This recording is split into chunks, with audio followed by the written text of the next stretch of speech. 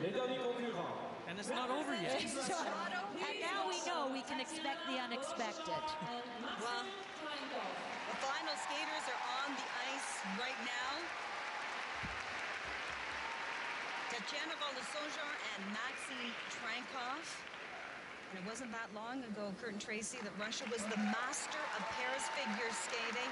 And this team are hoping to put the country back on top right now. They have been the dominant team this season. They're undefeated. And they want to win Russia's first world title in 8 years.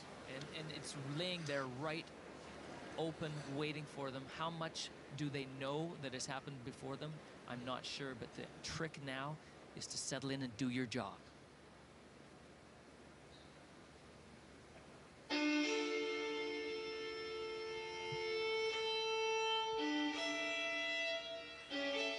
Skating to Violin Muse by Kuko Kawai. Beautiful control in that choreography. The way Tatьяна comes around and settles in silently on her toe picks. And as the Germans opened with their best trick, the throw, Volosozhar-Trankov, it's the twist. Watch the height.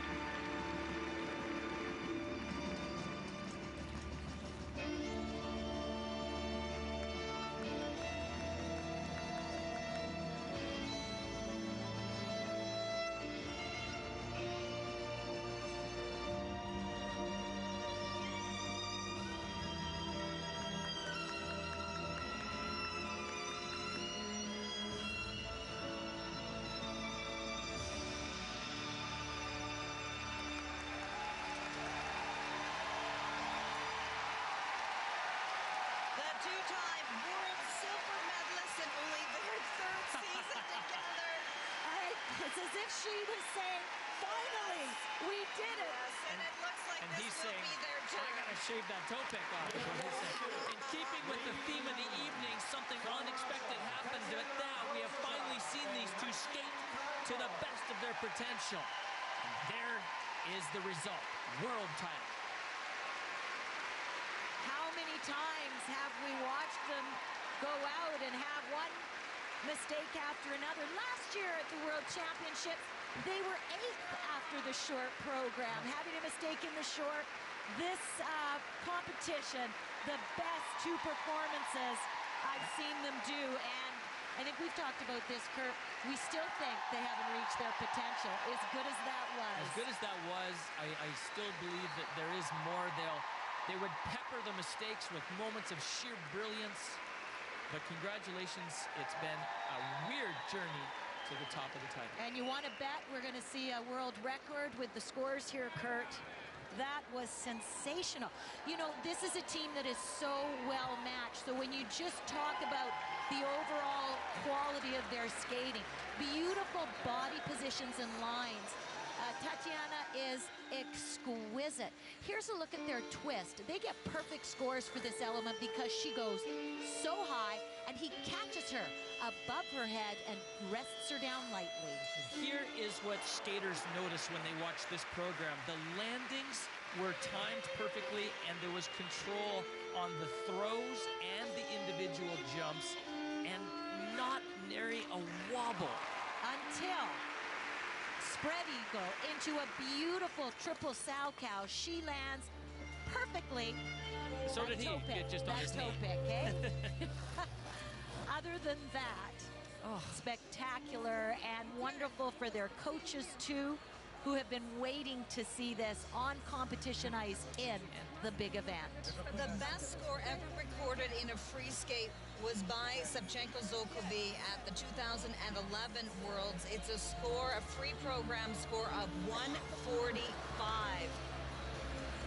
One would think that the Russians here would be close to that mark. I would agree with you, Brenda, no question. The quality of what they did, and so every element is getting a level for technical difficulty and a mark for the judges from quality, and they are going to hit it out of the park because each throw, each jump, the spins were bang on. All as hard as you could make that program and then executed to the top of their ability. Here goes. The free program score. 100. And that, Gordon Tracy, is a world record score, nearly 150 points for Tatьяна Volosozhar and Maxim Tranькov.